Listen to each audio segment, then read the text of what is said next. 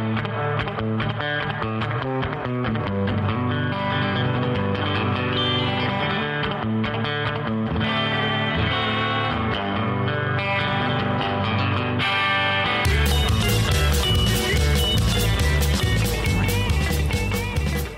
today I am pleased to have with me on the John Riley Project Poway Unified School Board candidate Ginger Couvrette joining me here today. Good morning. How are you? Good morning. Thank you for having me. Okay, terrific. You know, we saw each other a few nights ago at the GVCA debate or candidate forum. Mm-hmm. You were up on stage with your two competitors, you know, and so you know, how's the whole campaign going? Just overall, what are you hearing out there? How's it feeling for you? Well, it's really been nice having all my signs out. I have to say I love seeing the support from my friends and family members and community folks. So that's been really good. I've also reached out and met with the principals as well as key people in the community, and I've really learned from special needs groups, dyslexia groups, sports groups. So there's lots of different needs out in the community that I've really been interested in learning about, because I know what I know from being here for 23 years and what my kids have been involved into, but it's good to hear what other people's experiences have been. Terrific. So, like, what are the things you're hearing? What are the hot topics or recurring issues that come forward from people you talk to? There's the newness, the unknown out there. There's been a lot of transition at the school board level. So there's some concerns as far as what the changes are. People always are a little uncomfortable with change, I think. But also just being heard. In the past, we've been a very bottom-up type of district. The schools have had a lot of independence. And what we're finding is that we don't have a lot of things from the top down for procedures and protocols, and there's inconsistencies. So a lot of folks really want to see that tightened up with citizen oversight as well. Right. So concerning safety, that's always a big concern, both from the exterior threats that are tragically we've heard about from other states, but also from just internal, the bullying and anxiety that our kids are feeling and how that affects them and their families. Yeah, that makes sense. That would be more of a district-wide policy, right? So there are kind of best practices that are applied at each of the 39 campuses, right? Exactly. You know, and just so that everyone knows what to expect when situations arise and how they're going to be handled, because they are really inconsistent at this point. So I know there's a new safety commission that's starting, which is going to be great with a lot of community members. Right. And to get those ideas from the community in, we have a lot of folks that really know their stuff, and it's nice to draw from their knowledge and make it better. Good. Yeah. I think that's important. I mean, what was it about? Was it about a year ago that there was the incident at Rancho Bernardo High? Yeah. Yeah. And that was, that was finally, there was something that was close to home, right? It kind of rattled some cages, I think. And we saw a real breakdown in communication. We didn't respond how we necessarily should have in many ways. It left a lot of parents not knowing what was going on. So, of course, they're going to fear the worst. Right, of course. So we can't plan for everything, but as we learn from those different circumstances and then educate each school and the principals as well as, all their faculty, I think that really makes a difference going forward. Yeah, I think it'll put a lot of parents' minds at ease, right? Right. Because they're basically handing over their child, to the school, and, they want to make sure their child is safe, right? Right, absolutely. Yeah, makes total sense. It's interesting to think about safety, because when we were at the Green Valley event, right, the Poway Chamber Candidate Forum, you look and listen to a lot of the candidates for city council, and they are always talking about public safety, right? And that helps ensure our quality of life, and it's part of what makes Poway so special. And public safety in the schools is just a natural extension of that. Well, it's the foundation. I mean, really, if you're not safe for food and the basic necessities, you can't learn. Yeah, that's right. So it really is a primary thing we have to go after. The other inconsistencies we have are services. I met with a lot of special needs groups, and there's been a battle where they get very frustrated and have to get advocates, and they've had to escalate it to lawsuits because there's just not necessarily a focus on the actual student. And I think that sometimes we're not doing what's best by the child, but we're doing best with fiscal answers, which is really a shame. So those are definitely things that we need to relook at and really get a roadmap to help out these parents that have special needs kids so they can get them on the right track faster. Yeah, you hear a lot of stories about that, because I know on one level, Poway Unified does generally do a very good job with special needs, right? And I know that a lot of families, in some cases move here because of that, but they're not perfect. The track record isn't, A+, right? And it's interesting if the special needs students, they do require a lot of resources, and financial issues are a factor. But then sometimes fighting the system and all the legal costs, you end up wondering, what if we just took care of the child first, right, and not spent all that money on on lawyers? Yeah, I agree. Yeah, I agree. Wow. So you talked a little bit about people are concerned about change, and at the school board level. Do you really mean maybe more change at the administration level with the new superintendent and the cabinet? Absolutely. Absolutely. Because we brought, I would say, outsiders in, which isn't necessarily the Poway way. Right. A lot of us have been here a long time, and we look to our traditions. But sometimes that doesn't necessarily let you move forward. You need to have some people who've experienced things from outside with different ideas that have worked in other communities and modify those.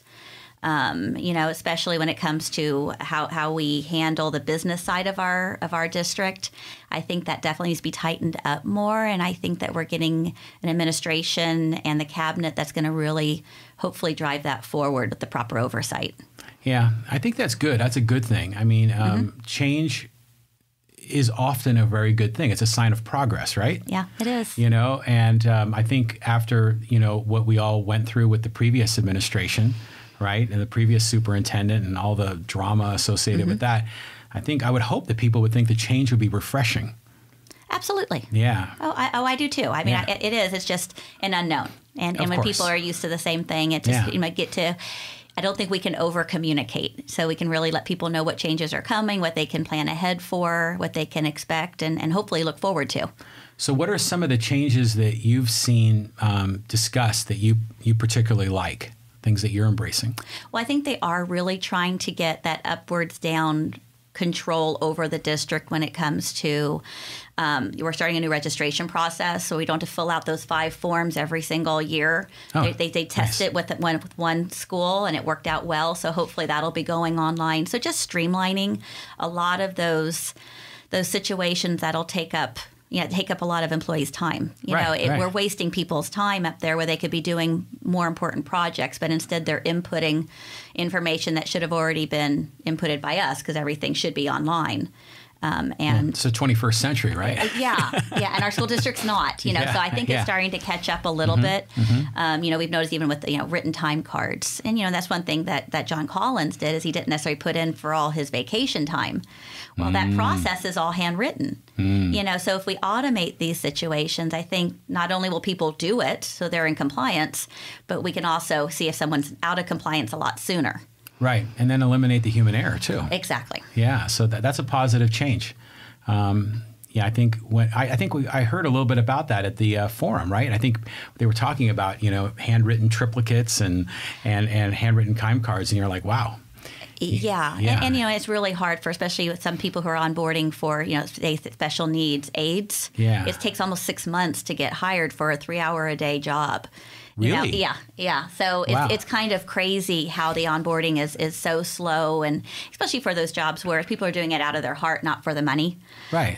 So the frustration level is pretty high. So the turnover rate's really high, which is unfortunate. Wow. Well, you would expect, obviously, there would be a vetting process for any sort of teacher or anyone interacting with students, but 6 months seems like a long time. Yeah. When it takes 2 months just to get the physical, it's kind of silly. Wow. So just some inefficiencies that I think will be tightened up, which will be nice. Okay. I think also what I'm looking forward to, she's really trying to get equal opportunities across the schools, because we've been so reliant on our PTSAs and our foundations to raise money.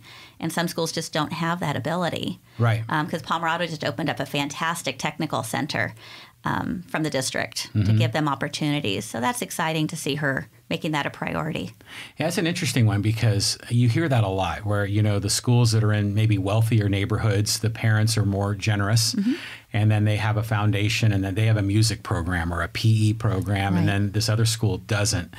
And then you think, okay, how do you balance that so all the schools get equitable resources, but at the same time, if parents want to be generous, why not let them to be generous, right? So it's two sides of that, right? Right, but I think they're almost, the one thing I like is I'm a planner. I like plans, I like roadmaps, and I haven't seen that yet when it comes to the district, either with infrastructure or with technology, or what's the major plan and what schools are first in line, what schools are third in line. When that pot of money comes, how are we going to use it to the best use of resources. Right. And so I think that'll really come into play with what she wants to do as far as the equality of the schools and, and the experience of the kids. I mean, I look at some of the field trips that we did. They were amazing. And to think that some schools can't afford that is really unfortunate. Yeah, it is. Because Poway Unified has a very strong reputation, and you would hope that that applies equally to all the schools, that every student's getting that same experience. Right. Yeah. Right. Wow. So what else are you hearing out there? Any parents, non-parents, teachers? What are some of the things that people are talking to you about?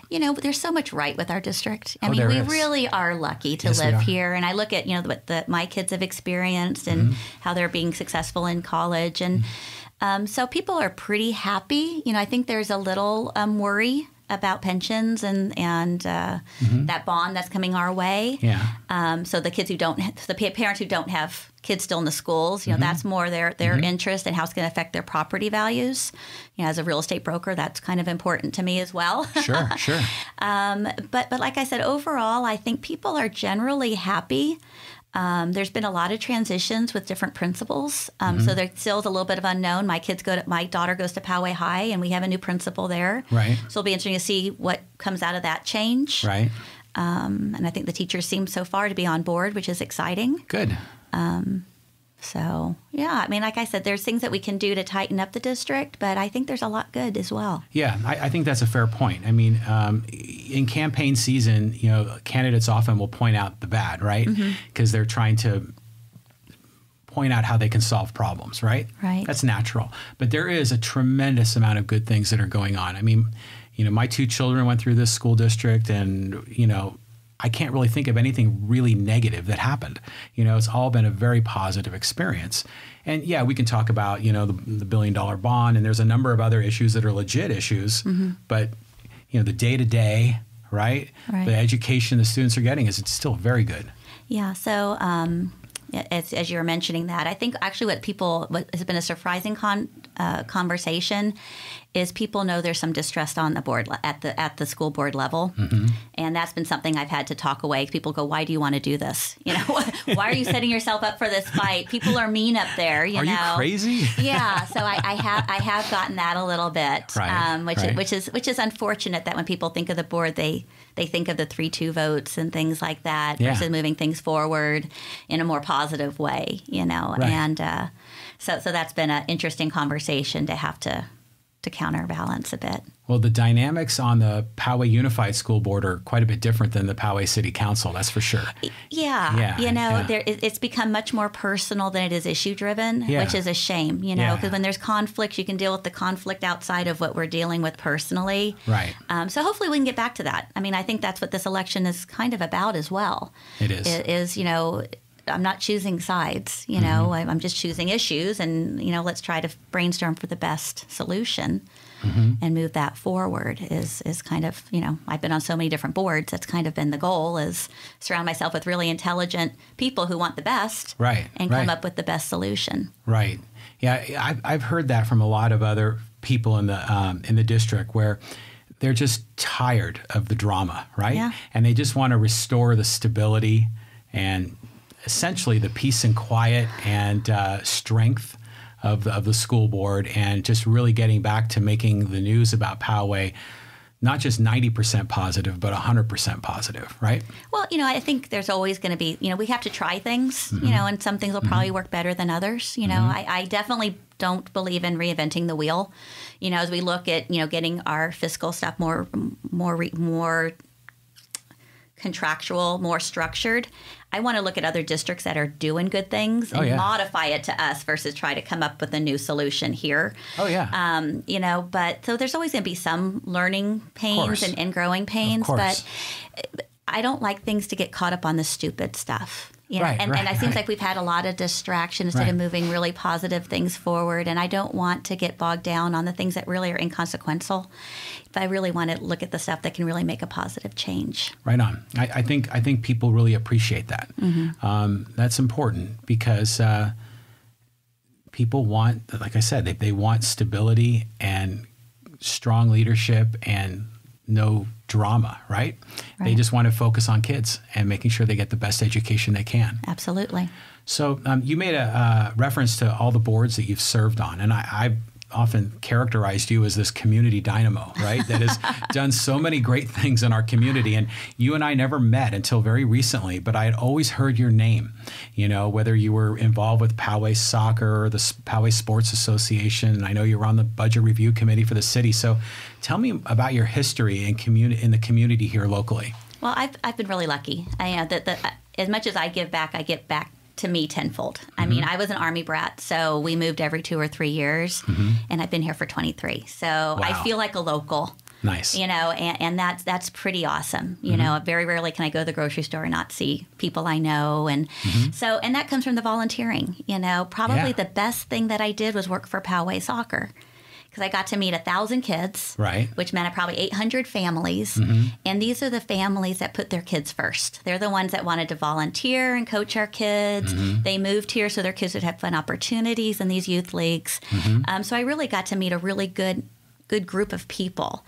And, you know, part of my job was recruiting volunteer coaches and making their lives as easy as possible so they could just coach and work with the kids. Right. So it was really a positive situation. Yeah. And like I said, a wonderful group of people around me who would help me pull out goals if they got left out or, you know, all that stuff. So it was a great learning curve, you know, and I got to learn how to basically run a huge organization where, you know, it's all about playing time and it's all about fairness. And when it's your kid, it really matters. Yeah, it does. And, you know, if I had 99% correct placement of teams, but I missed, you know, 1%, but that's your kid, that's a big deal. Yeah, it is. You know, so it was really, you know, kind of a zero-sum thing. I can't screw up because it's going to be a kid who's not going to be on the right team or the parents are going to be able to make it work. So that was wonderful. And then that led me into the Poway Sports Association, which has pretty much a member from every sports organization in Poway or that utilizes Poway fields. And then so it was softball, it was baseball, it was travel baseball, it was lacrosse. Excuse me. It was rugby. It was all these different organizations. And basically they would come, we would meet quarterly, and they would give me all their desires on what fields they wanted when they wanted them. And I had to orchestrate the Poway Unified School District fields with the city fields to maximize, you know, the usage and out of fairness, you know. So we had kind of a basic, you know, way of we would do it as far as recreational in-season sports first, then, you know, just down in priority.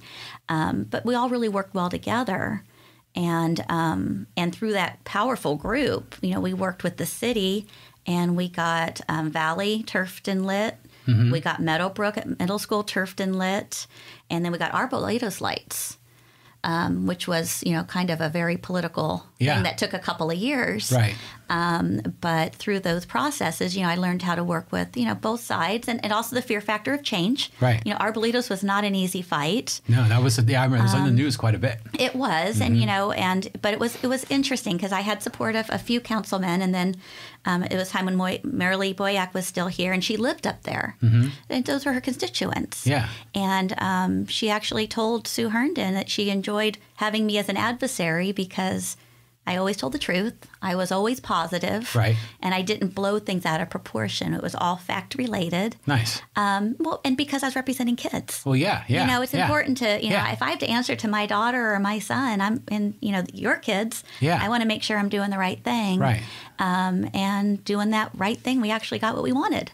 And I think that those folks realized it wasn't as bad as they had feared it was going to be. Yeah, I think the fear was that the lights were going to be too bright. And it ended up being, I know the lighting technology and the way they were placed, it ended up being reasonably modest, right? Right. And, you know, and actually it's kind of a nice safety issue now because there's more activity there. So you don't have people hanging out doing things in the dark, you know. So, and obviously we needed it because both football and soccer are winter sports, you know. So we needed to have, you know, when it gets dark at 5, these kids had to play.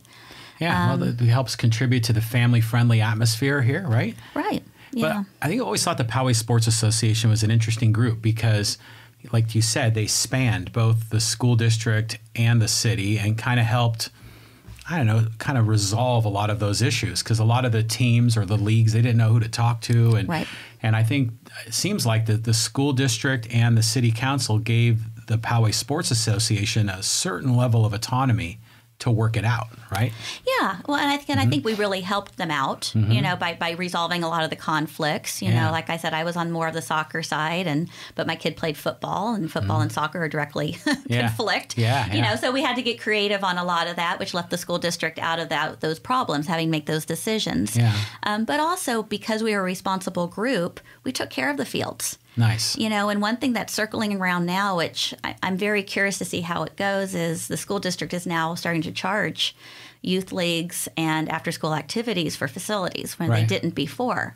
This happened 15 years ago, and as Poway Sports Association, we fought it because it would devastate a lot of our programs. We just can't afford it. We don't want to charge our community members that much money. And then also it would have impacted the city fields as people couldn't afford school fields. So it was a very interesting fight. So it's going to be interesting to see what happens as this one comes forward because I don't know how much it's worth, that $1 million that the school district says they will get from this. Well, I think, you know, the school district's always interested in more revenue, right? That makes sense. But at the same time, you know, taxpayers are already paying for that, right? They're already paying for those fields. And so, yeah, that'll be an interesting one. We'll see how that works out. I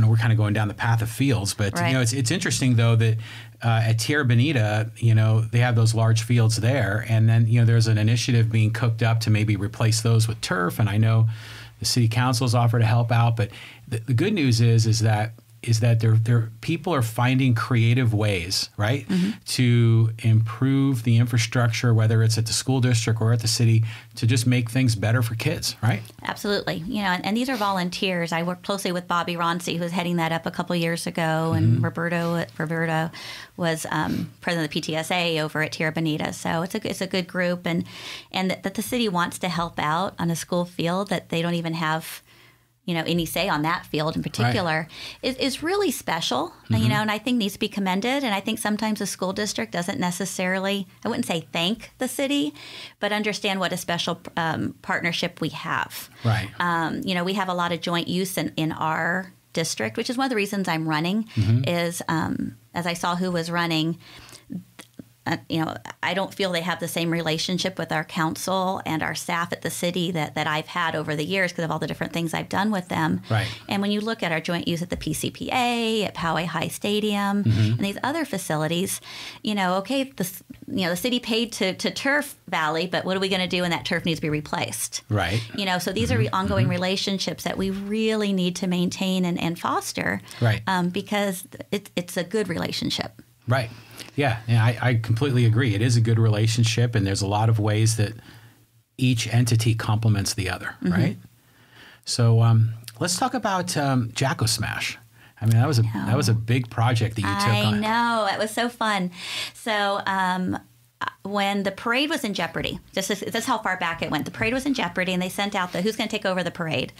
Both Rotary. That's right. You jumped in on that too. Okay. Yeah. So Samantha Butler suckered me in. Because I like to jump in when I'm needed. I wasn't ready for the parade to go away, and so I worked with the Rotary on that. And but we both didn't really know what we were doing, and somehow I got to be in charge of getting folks in, learning how to do a whole chalk lineup. I learned a lot about how to throw a parade. I don't know if I'll ever use that information again. But we got 100 entries, and we didn't lose money. But through that process, I became better friends with Sue Herndon and Heather Dugsdale. And we said, gosh, we had fun working together. Not necessarily for the parade, but we had fun working together as a group. Yeah, nice. So we're like, what should we do? And so we brought in Jody Campillo, who does a lot with special needs. Yeah, she's a great person. Oh yeah, she's fabulous. And we're like, okay, let's do this. Let's do something fun and maybe put it around Poway Days because you know we love Poway. And Heather thought of Jacko Smash, and Jody got the logo. And because I'm a runner and I was head cross country coach and I run ultras, they're like, okay, Ginger, you have the race. So then I learned how to put on a race. So we did that for 3 years. And my husband, bless his heart, he and I would be out there lining the field in the middle of the night with chalk and, putting up our signs and all that good stuff. And it was great. So my son, for this, because he likes engineering. Built a 28-foot trebuchet so that we could throw these pumpkins 100 feet. It's like something you see from air. Lord of the Rings or something. And it was in our backyard. And, a few test pumpkins, and we have pumpkin patches growing up in our backyard from, massacred pumpkins that went flying. Growing ammunition. But how cool is it for him and his buddies to build this huge trebuchet in our backyard? That's awesome. And you never get tired of seeing flying pumpkins. No, you don't. And now it's back in my house right now. But anyway, so we had that aspect of it. And it was really important for us to keep it free for the festival. Yeah. So that kids could bring their pumpkins in and enjoy the fun stuff that we had going on there. We had a special needs versus a Padres softball game. Yeah, that was a great event. I enjoyed that. And those kids, oh my gosh, they are so amazing. And then, the pros that came were just so wonderful to these kids. Yes, and they were. It just made their day. Yeah. And then Sue was amazing getting donations. Yeah. So basically every dollar that came in from our registration fees went to special needs. Awesome. So over that process, we made, I think we donated about $70,000. And our decision... That's a lot of money. And especially the way we did it. So what we did, instead of donating it to a big group, we donated to smaller groups where it really touched them. So the most money went to the School District Special Needs Foundation, where special needs teachers could petition for a $500 grant. And this touched every single school in our district. Oh, that's 39, 39 schools. Got this money. So that's like the equity of opportunity and resource that we talked about. All they had to do was reach out. And if you give a teacher $500, they can do so much with it. Oh, no doubt.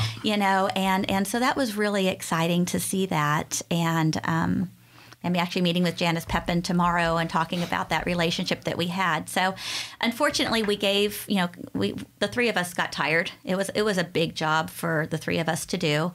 So Kiwanis took it over. And last year they had a good year, but they decided this year that they needed to take a break. So we're going to see if we can find another organization to pick it up, because it was all fun. When you can do good and it's all fun, it's all positive. Yeah. There's no negatives to it. Yeah. Maybe some people had to go around a little bit for road closures for our race for that couple hours, but it was all positive, and we did good. That's awesome. I mean, I remember participating in that event 2 of the years. And it was a wonderful thing. And those trebuchets were awesome. I mean, I just, like I said. I have it at my house. We rent it out for parties now. You do? Okay. But like I said, it felt like, I was watching Game of Thrones or something, It's just, I love that. And, kudos to your son. I know he's an engineering student at Cal Poly, and that's fantastic. He's able to do that as well. So. Well, it was interesting because it was, his senior year. So he was taking 6 APs. Oh my God! He was running varsity cross country. He was building me a trebuchet. But that's the kind of kids we have in Poway. I mean, I my 2 older sons and my daughters, are very much on the AP track. But as you know, I'm a big fan of career and technical education and the vocational side too. So we want to, get all those kids excited about school. Yeah. Well, imagine if building a trebuchet was like a school project. I mean, and I know, your son helped build some of the floats at the Rose Parade, right? Yep. He was actually inside it last year. He did all the electronics for the Cal Poly float. Oh, that's so awesome. Yeah. So we went up there, and it's, I told him he had to come in the parade with me down here. And he's like, the Poway Parade's a little different than the Rose Parade, Mom. Yeah, just and I'm a like, little. just a little, but, we still had some stands. Yeah. But, that's when you get the kids to do hands-on, it just gets that meaning and that excitement. No question. And they figure it out. So. Yeah, they do.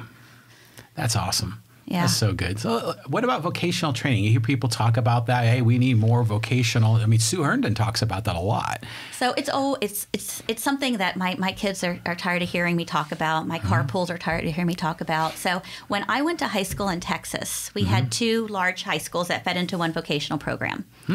And it was great. And I thought that was what the norm was. So describe that. How do they feed in? So it's regular classes your freshman and sophomore years, and you're either a Colleen High, whatever, or Ellison Eagle, whatever, you know, so you still have your excitement of being your home school. But then when you're a junior and a senior, you would do your basic English and math and science classes in the morning, and then the afternoon you would go to this facility. And at this facility, there would be, you know, internships and such for electronics, for plumbing, for cosmetology, for a lot of different trades. But it's not necessarily taking you off the college track. You know, that's the one thing I think people feel it's an either or. No, but a lot of kids aren't ready to go off to college at 18. And, you know, I hear kids that, you know, some friends of mine, the kid graduated from USC. They're $100,000 in debt. Ooh. They were a sociology major, and now they're waitressing until they figure out what they want to do. And it's like, you know what, let's get them to figure out or be exposed to other options earlier so they can figure out what they want to do, what they don't want to do. And then they're a little bit more focused when they go on to university. Yeah, for sure. Or while they're working, they can go to community college, which has some incredible pathways that will morph into something else later in life. You know, I think we all aren't on that same path.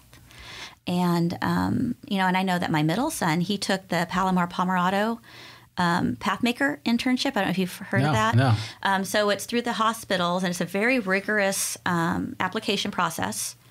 And then once you are in it, you have to do 4 hours a week for, I think it's almost 4 to 6 months. It's very rigorous, and they rotate you in different aspects in the hospital. So it's wonderful. And he thought he wanted to be a doctor. Well, he did this, and he's like, you know what? I really don't like hospitals. And it's like, I'm so glad you realized this before, you know, you've gone through 6 more years beyond college and decided then you don't like it. Yeah. You know, so we were able to tweak his major at UCI, and now he's passionate and excited about what he's, you know, pursuing. So anyway, so I went off on track. So that was my high school experience. When I taught high school out here, I taught at Poway High, and then I went up to San Marcos High School. And I taught physical science, which is kind of the lower level science. If kids are going to go on to college, they go chemistry or physics. Right.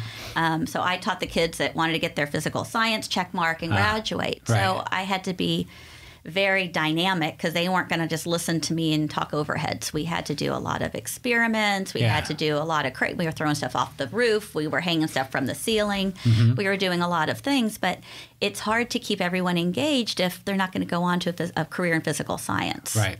So that's why I'm excited about the vocational programs. And we do have already some pathways started in PUSD. It's just kids don't know about them. You know, we have fire safety at Mount Carmel. You know, we have the ROTC at Westview. We have the ag program at Poway High. And kids can now switch between these schools if they're really passionate about one of these pathways. But a lot of kids just don't even know they exist. So we need to kind of drop some lower level classes so as a freshman they can experiment and see if there's something that really piques their interest. So I know that we're starting to develop those opportunities for these kids. I'm on the Chamber of Commerce with the City of Poway, and they are really excited to do partnerships. They want to do job shadowing. They want to do internships. They want to pay for kids to get their certifications. There's 2 different plumbing groups in our organization that will pay for these kids to get certified because they're so desperate for hardworking plumbers. Right. And then what pulled me in, what actually made me put the application in for this is Caterpillar Hawthorne is going to be extremely generous with Poway High School and Mount Carmel to get diesel engines introduced to our kids because they're desperate for employees. And these are $60,000 to $70,000 starting wage jobs with minimal training after high school. And, you know, I talked to one guy who works for Caterpillar and, you know, out of high school, he started working for them, got some extra training, and he was doing power systems in Fiji. You know, so these are incredible opportunities that our kids don't know. You know, they're thinking, okay, after I graduate, I go to 4-year school, then I get a job. Well, what job do you want and what pathway is best to get you there to get a real good job that you want to go to work every day? That's why I'm excited. This is awesome. This is great things because we're changing the way we think about it, right? Right. You know, and you're right. The culture in this community is that everyone's going to college, but that doesn't make sense for everybody. And having all of these, I guess, these innovative ideas, these new programs, giving exposure to these students, like if you want to do ROTC, you want to do ag, having these different schools have specialties, thinking a little bit differently, I think is so welcome. I think that's fantastic. Yeah, I do too. And like I said, this is kind of why I jumped in, is because I already have a lot of those connections that I think I can make this happen faster. Good. Good. And I'm a very hard worker. And so to pull the barge that way, I think it takes someone who's, anyway, but that's, like I said, it's been my passion for a long time, and I see things lining up. The state's being more generous for those type of programming as well. And I spoke with Kathleen Turner, who's in charge of it at the district level, and her problem is they don't have enough people to go out there and spread the word that this exists. And how to modify it. And I know a lot of volunteers that are willing to do that. Oh, yeah. And it doesn't take kids necessarily off the college track. It's not going to give them a menial job. These are meaningful, exciting opportunities. Well, they are, yeah. Well, what's better, a $70,000 a year job in a trade or working at Starbucks, Well, and like Caterpillar, you get into the right companies, and they'll send you to grad school for getting your master's in business, because after a while you can only work on an engine for so long. Yeah, that's right. So there's opportunities within these wonderful organizations that you might not be at college at 18, but you might at 20, or you might go the junior college route, which our junior college route, I don't know why people downplay it. It's phenomenal. My husband didn't have necessarily that much guidance coming out of Saints. So he did Grossmont for a year, and that opportunity got him to USD. Nice. And he got his diploma there. So it was a wonderful route for him as well, that I think people should be proud of. Yeah, absolutely. There's so many different paths. Imagine having a vocational trade, having a solid wage, and then going to school at night to pursue what you really love. Maybe it's art history or something, that's your passion, but that's not necessarily a career opportunity. But you could do both, right? Absolutely. Yeah. I just, like I said, I think our kids nowadays especially really want meaning behind what they're doing. I mean, they'll pay twice as much for socks if they know that company's donating an extra pair of socks to a needy country. I mean, our kids thrive on things like that. So I think giving meaning to what they're learning, I think is going to cross over. When I taught at San Marcos, I made a point to always coach, because not every kid's going to do well in physical science. Well, yeah. But if I could see them being successful as a runner or as a soccer player or as a cheerleader, it helped me help them in my classroom academically as well. I met with the auto shop guy at Mount Carmel, and they're working on, it's called soft skills or essential skills. Just how to fill out a work order properly. Because sometimes, I tell you, you'll talk to teachers, even 18-year-olds don't put their name on their paper sometime. So let's get them to do that. Let's make sure that they dress appropriately. Let's make sure they're ready to work when they get there. Let's give these employable skills that they're not necessarily getting in AP history. And this is another avenue to give them the skills for opportunities. So, I'm sorry, I can go on and on about that one, because I love this. Even a kid in AP history could probably use a little help on what to wear in certain situations. Well, like I said, my oldest took 12 APs. He took 6 APs his senior year because there wasn't anything else he wanted to take. And he probably would have loved to take a fuel a diesel fuel class at the auto shop, or there's some of these dynamic classes that it just didn't happen for him. And like I said, he was over a 4.0 type of kid, but yet these other classes are just as relevant and interesting. Well, as an engineer, he would have benefited, from a lot of hands-on, like a metal shop or wood shop. He ended up doing the wood shop in your backyard, building the trebuchets. Exactly. But when I went to high school, I had metal shop, I had wood shop. I know that there was an auto mechanics class. There was a couple of levels of that. I know there was home ec. There were a lot of things that existed then that don't exist now, because they've been sort of, they've been deprioritized, right? Right. And it's unfortunate, because I know my husband owned a machine shop for a while, and he was like, darn it, I wish I had those skills with my techs, because they're telling me what's going wrong. And I know how to do a spreadsheet, but I don't know the error rate that they're having or that. So it was interesting to see how just having that foundation can really help you even in upper management ongoing. Because people in management have to understand how frontline employees are experiencing, their issues, their challenges. It's like undercover boss all over again. It is. Yeah, it is. But that's what a good business person knows how to show empathy, right? And understand what people are going through, and then they know how to better solve the problem, right? So much of this is so important, but it's just a question of how do you make it all fit in the budget, and how do you make sure all the resources are there? And I know you've been successful getting, some of these private companies to put money in the kit. I mean, it's wonderful.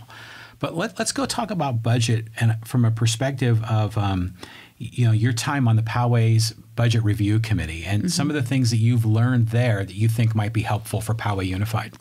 Well, so one thing that's wonderful about the review committee, and I know that you're on the school district one, which is really important, is to have citizen oversight, and so that we can understand it and articulate what's going on in our community. At the forum, when people were coming down on the city's budget and such, I was going, you don't realize how amazing City of Poway is run. Yeah, I agree. So what we did is it was a 2-year commit, but we would meet monthly, and we'd have someone from each division come and talk to us, be it transportation, be it community services, all the different aspects that made up the City of Poway. And they would go over what they spent last year, what they need this year, and their priority list. And we would go through and go, okay, why is this your priority versus this? So we'd better understand their needs and how they're going to utilize the taxpayers' money. So we went through every division like that, and what the city does that's remarkable is that when they buy a truck, they start saving to replace that truck in 8 years. Just like when we do our roads, it's every 8 years. Right. It's not so we don't have to go in there and do repairs within those 8 years because we're doing the preventive. We're doing the car maintenance. We're getting the oil changed. So that we don't have the engine blowout. Right. And that kind of fiscal planning is so important. And so you don't have to borrow as much either because you're saving instead, right? Well, exactly. And you know what your expenses are going to be. You and I, we have our family budgets. Right. We don't go, gosh, okay, Uncle Sam, give me $1 million so I can pay my mortgage. We have to live within our means. That's right. And the city's doing that, and they understand that they have some issues coming up. So they're trying to figure out ways to make more money so that they can maintain our standard of living here. Right. The school district, I feel, hasn't done as concise of a job of that. When I was talking to the teachers union, they said, we got a copy of the budget that looked like this, but the school district had a budget that looked like this. It wasn't the same. And I'm finding as I'm trying to go through the budget is it's not as clear, and then I met with Kimberly Beatty for a while. And I told her about my process at the City of Poway, and she's like, we've never had that at the district office. That's right. We don't understand each component, which is very specific. I mean, we have, huge, we have a lot of buildings. We have a lot of employees. We have, what makes up that $400 million budget is extremely extensive. That's right. And I don't feel it's as clear and concise as it should be because then there's wasted money in there and inconsistencies and overlaps and that's where I'm hoping we can find some other monies to help with these other projects. And I don't think it would have to necessarily take monies from productive opportunities. I just don't know if we know exactly how successful certain opportunities are. I don't know what the results are on different programs that we have out there. And if they're not being successful, then we need to either improve them or find another program. But especially meeting with the special needs groups, I'm saying, well, what are the statistics on this program? Yeah. And they're like, what statistics? I'm like, how can you evaluate something if you don't have the statistics? As a business person, that's what you go off of. You need numbers, and you need accurate numbers. You can't manage what you can't measure, right? Exactly. So that's something I'm really the first thing I want to do is really get the different departments to educate the board so that we can really understand their part of the budget. And hopefully that'll help. I know that, we're at the whim of the state and the federal government in many ways on what monies come down to us. So it's hard to completely plan. But if we consider that money one-time funds that come down, then when we prioritize, say infrastructure, we'll say, okay, RB High School really needs a new air conditioning system. If we get this money, 50% is going to go to that. Okay, we need air conditioning in the Poway High School auditorium. Okay, that money, we need so many thousands for that, or the pool pump here needs to be redone. So we can go through and prioritize, and then let the community know that, hey, I know it's not the way you want it to be right now, but as soon as this money comes in, this is our priority list. My husband has a honey-do list that's probably about 100 items. But I only show him the top 4 because I want to keep him motivated. So once we get these, then he can see that list. But it's a matter of priorities, and then just letting people know that we understand these are issues, and we'll get to it when we can. Right. But we can't make long-term promises on these lump sums that we aren't sure are coming in. Yeah, it seems like that's part of the problem that has happened, why there are budget deficits, right? Because one-time money comes because the budget in Sacramento happens to be going really well. Right. And so Jerry Brown says, I want to put more money to education. And so it's this one-time gift of cash. And then, yes, sometimes they're applied to expenses that have recurring annual expenses that not only are expensive, but they also increase over time, right? Right. So, I think I've always believed the track that you're on is the right track, because the city of Poway has a great discipline process that's proven for years, and they have a priority list. It's transparent. Yes. They have the public that's involved in the budget review process, and every department makes their pitch, and the end result is that they've got balanced budgets, they've got a reserve that is sometimes too much, and then they are able to intelligently deploy those reserve dollars for, the underground lines at Espola or whatever project it is. The Poway School District could learn a lot from that, and I think your experience there is very, very valuable. Yeah, I do too. Yeah. I think it's also a key differentiating point for you amongst your competitors. So that's a big deal. What else?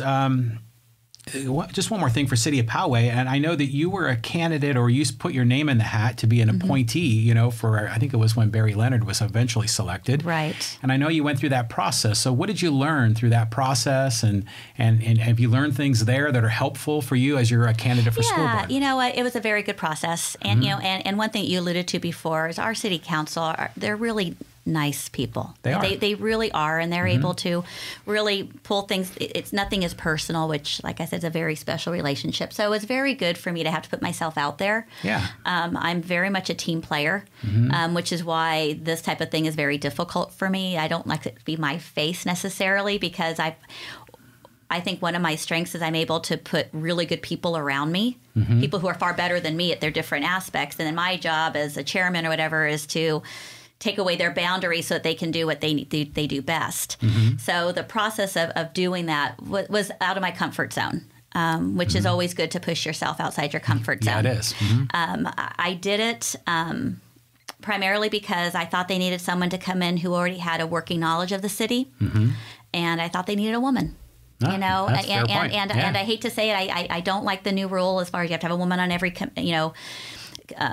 committee right now, whatever Jerry Brown just passed. I think you want the best person. Yeah, I don't think I want the best person, of course. And I think in this situation, they thought Barry was the better person for that role, which is, he's a wonderful guy, and I have a sign in his yard, so it's all good. Perfect. But I do think that I was younger, and I had younger kids that I'd have something to contribute to them. But it was, like I said, it was a very, very transparent process. And like I said, I've been very fortunate to work very well with the councilmen, and it may have been a blessing in disguise that I didn't get it, considering what happened at the Palomar Hospital with the water issues and the rent at the Sportsplex, and then the veterans housing. I think those are really contentious issues that I wasn't part of, but that was maybe, like I said, an okay situation. Yeah. I know what's coming my way with the Unified School District, and I know some of those issues are very contentious. But I think it's make you a better candidate. I mean, because like what you said, it put yourself out there. You had to kind of get out of your comfort zone. Right. Because like I said, what I've always known of you, I've never really met you, because you were always this name of a person that was sort of behind the curtain, right? That was doing all these great things in the community, but you weren't the person that was always out there. At least you and I never really crossed paths very often, right? Or until recently. And so I think adding that extra element to your resume or to your skill set of being more of a public figure, I think is making you a better candidate for school board. Well, and I think fortunately, you say you know my name. It's usually pretty positive. It's always positive. I've been very lucky to be. As Sue Herndon always says, do good stuff. Yeah. And if you do the right thing with your heart in the right place and work your butt off, we do good stuff. For just I don't even know if I've been on the grad night committee at Poway High for, probably about 8 years, and I've always done tickets. I do the ticket sales. But my mom and I call every single senior who doesn't buy a ticket the week before and find out why. Is there a way that we can, do you need a scholarship for it? Do you need, so it's just that extra outreach that, again, it's completely behind the scenes. Right. But it's the right thing. It's totally consistent what I know of you. Yeah. I didn't know you did that. Right. Well, and also, I still do the Thanksgiving baskets at Chaparral. So, really? So my kids, I was there for 14 years. And they couldn't get rid of me. So one of my kids' years, they used to do a food bank. And I don't know about you, but I would go, oh, shoot, I forgot. And I'd grab a can of kidney beans and send that with my son. And so there really wasn't much meaning behind it. So Creekside had done this program, and it has since they stopped doing it, but I stole it from them because I don't reinvent the wheel. Right. And I modified it for Chaparral. And now the day after Halloween, because Halloween's important, we can't do too much on our room parents. Right. I give every single room a box, and I cut out 900 leaves. And they have a list, and every kid contributes to their box.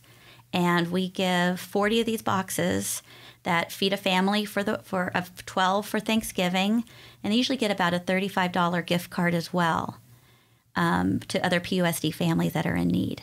And we've been doing this for over 10 years. Wow. And like I said, we have it streamlined where I cut out the flowers and my mom and I wrap the boxes and we go in there and we resort it. But it's neat that the kids are going, I'm bringing the stuffing for this family. I'm bringing the napkins and the candles to make it special for them. And it really has added meaning to our kids. And like I said, we'll be rolling it out again November 1st. And like I said, I love it. And that's the kind of projects I've done for the community there. It's all good. It's all fun. It's interesting because I didn't know you did that. It's incredible. And like when I said you were a community dynamo, I think I might have been short selling you.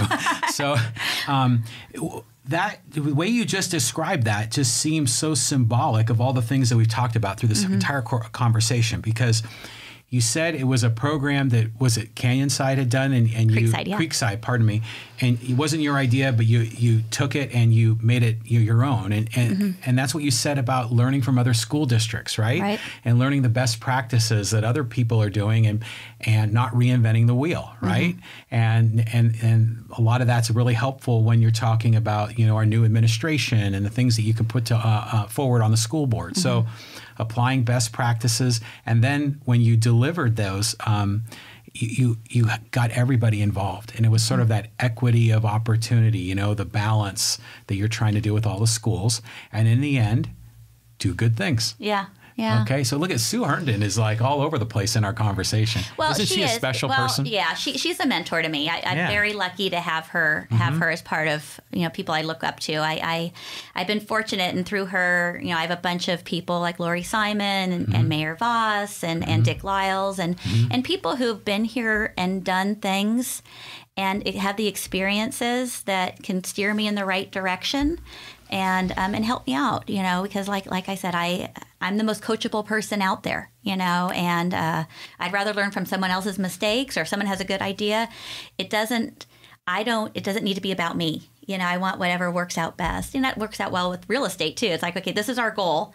If you need credit for us to get that goal, I'll give you the credit or whatever you need, as long as we can get to this goal. That's the important part, and I think that's what's missing personally on the board right now is that people are taking things personally and said, let's going, what's the goal? Right. Let's leave our pride behind and let's reach that goal and do the right thing. Yeah, there's definitely a grudge match on the board right now. So I think that's the beauty of this election is there's going to be a new person on the board no matter what. Yep. Okay, and that's going to break the ice and kind of rattle things a little bit, but in a positive way, right? You got to kind of break the paradigm. Right? The 3-2 paradigm, yep. break it, and then rebuild it into something that's going to be more positive, mm-hmm. right? So I think that's a big part of what you represent, right? Yeah, and I like to think I'm a positive, optimistic force to be put on there. Yeah. I think that's very important. As we were talking about, okay, there's some things that are wrong, but there's a lot right. Yeah, of course. And I think that's a very important perspective to have on there that I think, again, makes me different than my competitors in some ways. That's the one thing that I did notice at the candidate forum a few nights ago, is I looked at the three of you on stage, and there was you and Kim Garnier and Kevin Juza, and I looked at the three of you and I said, there's no weak candidate up there. Mm-hmm. Every one of you is strong, but you come from such different angles on this. Mm-hmm. You each have very different strengths, and I still continue to think this Area B race is fascinating, Yeah, and I hope people look at all three of us and decide what is the best for the district in their eyes. Right. Yeah, because everyone, has a different set of values, a different set of priorities, and they'll find the candidate that's most aligned with them. So, yes. Good. What else have we not covered?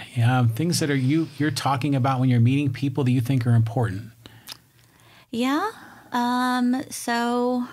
I think the historical knowledge is very important, because I've been room parent for 17 times. 17 times? I know, yeah. So you have 3 children, right? Yeah. So what are their ages again? 21, 19, and 15. So the 15-year-old is still She's a sophomore at Poway High. Right. So she's an athlete, right? Yeah. So she's varsity water polo and varsity tennis. Oh my! As a sophomore. She made varsity water polo as a freshman. She's kind of a beast. But she also is taking 2 APs and an honors class. Oh, she's like mother, like daughter. Well, she's been very fortunate to have a very balanced. All my kids have really seeked balance. Yeah. And if you can learn that. I wish I had learned that a while ago. Yeah. So it's good. So anyway, so the room parent thing, and then I tend to jump in. I was Poway High rugby president president of the rugby club for a couple of years, and then I was communications for track and field and cross country, and I am for tennis, and was chairman of the 6th grade Olympics when Kelly was in 6th grade. I did Science Olympiad. I learned all about bugs and classifications of bugs and, dropping eggs off of 3-story buildings so they don't crack. And, so I've been fortunate to and then Poway Girls Softball, I threw parties and, I do tournaments, and I've learned a lot of really cool stuff. You have. And we've raised a lot of money, and we've done lots of good stuff, and I've met amazing people. Yeah. One thing that's, a differentiator is I have over 10 ex-PTSA and foundation presidents supporting me. I have 5 volunteers of the year supporting me. So I have teachers that, wear my shirts, have magnets on their cars and signs in their yard, So I've been able to touch a lot of people. So I think what I mentioned at the forum, that I hope people look at the organizations and reach out to somebody they know in those organizations and find out more about me that way. Yeah. Well, you check your references, right? Yeah. I think that would be really, really valuable.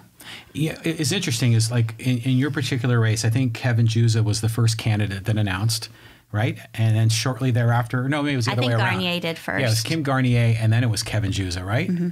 And then you were relatively late in the process. You came in, and I remember thinking, oh my, okay, when Ginger enters, everyone knows Ginger, and no one has a bad thing to say about her. Hopefully not. They don't. I mean, I'm serious. I mean, everyone knows you and knows you in a very positive way. And I was like, whoa, this is changing the whole dynamics of this race. And I thought this could be interesting how this is all going to sort out. That's why I'm so fascinated with it.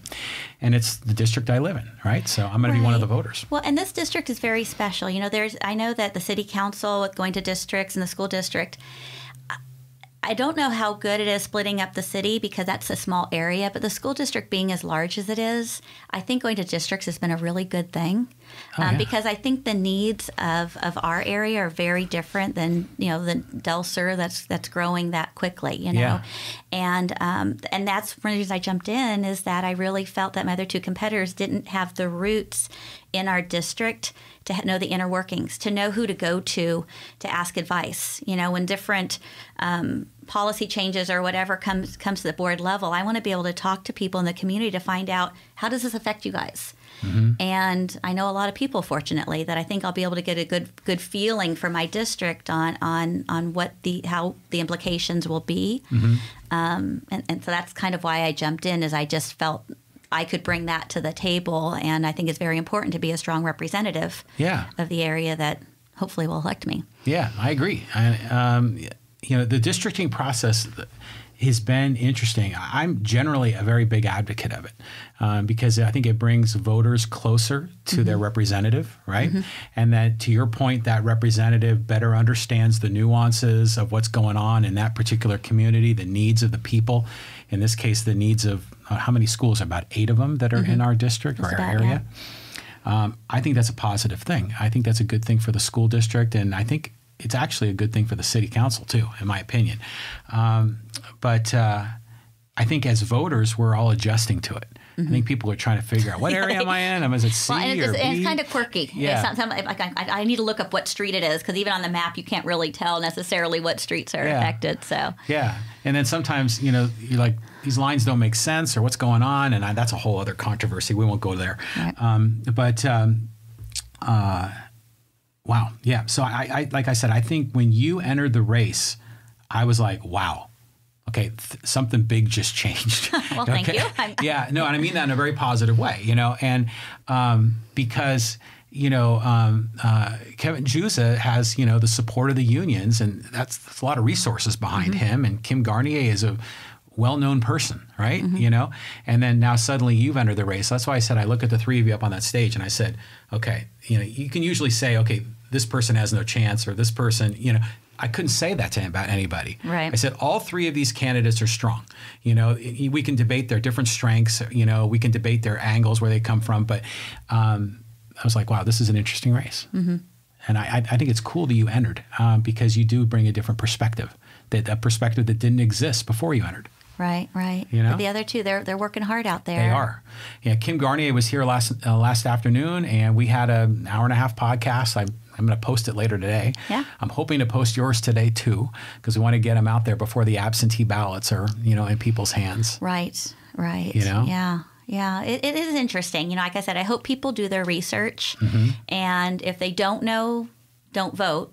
But look at it and vote who you think is best. That's what's so kind of crazy about the whole election is, I thought I knew a lot of people. There's a lot of people I don't know, and that it's kind of been interesting to try to get to reach out to these areas. And, I've been spending time in Seven Oaks and Oaks North because they're very, very educated voters, but they don't have kids necessarily anymore in the school district. Mm-hmm.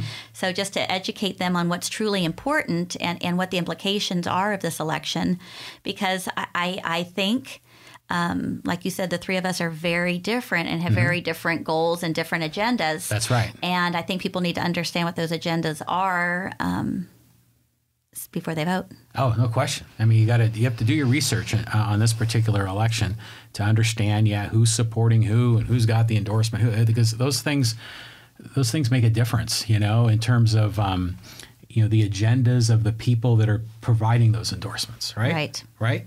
So, because endorsements a lot of times are quid pro quo, right? They don't give the endorsement for nothing. They expect something back for it. Right. Now, I will say one of my, I am endorsed by the San Diego Realtor Association. Well, you're a realtor. Exactly. So fortunately, if they didn't give me that one, I would have been a little upset, considering I have 8 agents under me and everything. Right. I think we all want to increase our property values, especially with that bond coming up. Yeah. So for that, I feel I could be extremely loyal to what our goals are in the community. You know, we are fiscally responsible, and we need to make sure that, you know, our property values stay nice and high, and people want, you know, still think of Poway Unified as a fantastic place to raise their families and are willing to pay a little extra for their house here. Well, that's an endorsement that I think is pretty universally accepted as positive, right? Because everybody wants to have a positive community and wants to have strong property values, right? Yep. So that's a good one to have, no doubt about it. What else? What else we need to cover? Anything else you want to share? I think it's been a great conversation. Yeah, I really enjoyed it. I really appreciate the opportunity because I think there's a lot of, because I'm a behind the scenes worker as far as like lining things at middle of the night and all that stuff, I don't think people necessarily know everything I've done, you know, and I don't think they understand, you know, how I've grown my business. I don't think they understand how I've participated in projects like Jacko Smash and the parade that my kids aren't even involved in. It was totally just because it was a good project and we did good things. Right. You know, so I want that to come out, that, you know, it's kind of, when people look at what I've done in the community, it's a little overwhelming. But, but to know that it's been really fun. I mean, it's I'd much rather do that than, you know, clean my house. So, you know, so I just hope that people take the time to learn about me and to ask me questions. You know, I as a real estate agent, I'm on the phone 24/7, so I'm used to Sunday evening calls. So do you sleep? Not yesterday because I had to go hiking this morning. Okay. But you know, I hope people to have this conversation and that communication is known to be wide open. So yeah, I mean, like I said, I knew you did all of these things in the community, and then when I got to know you a little bit better during this election season, I knew you did even more. And now in this conversation right now, you do even more. And I'm like, oh my goodness. That's what I want to. I like it. You know, that's the thing, and then that's what makes it really, really special and wonderful. And I think I can bring a lot of those different experiences to the table, that, you know, at the board level. And like I said, I've been dealing with playtime. You know, youth sports is kind of crazy. And if you can manage that, you know, we run lots of travel teams too. And you know, I was the president of Poway National Little League a long time ago. And I used to joke with people, is that if you can run a youth sports organization, you can do anything, you know? And then the previous president said to me, Pat Johnson, if you ever got a chance to meet him. Well, you know, John was on the board. Was my John on the board when you were on it?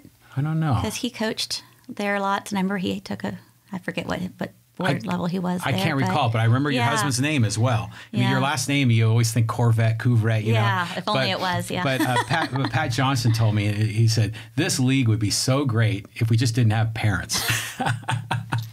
If we just really did it for the kids. We've done that a few times where, you know, I'll stand behind a parent who's yelling to their 6-year-old about, you know, hustling. I'm going, how much money do you have on this game? I know. You know, I don't think you do. Let's let the kids have fun, you know, and, but absolutely. Well, Pat Johnson has a sign in his yard, too, for me. He does. Yeah, I like Pat. Pat is a great guy. So that's what's fun, is you look at all these things. I have about 200 signs out there for people. So hopefully they can talk to their neighbors and learn about me. So. Okay. Super. So it's been a pleasure having you. And I'm wishing you all the best, okay? Because, you know, you're representative of, you know, of our neighborhood, of our community, our area B. You and I share a lot of commonalities, you know, with youth sports. Both of our children go to Cal Poly. You know, we're Poway folks, right? Yeah. So, you know, I wish you the best of success and good luck in the election. We're in the home stretch, right? Yeah, we are. When those ballots come out, people start mailing them in. So. Yeah, so, you know, keep your foot on the gas, right? And best wishes to you, Ginger. Well, thank you. Thank you so much for doing this as well. Okay, Ginger Couvrette, Poway Unified School Board, Area B. Thank you very much. Thanks.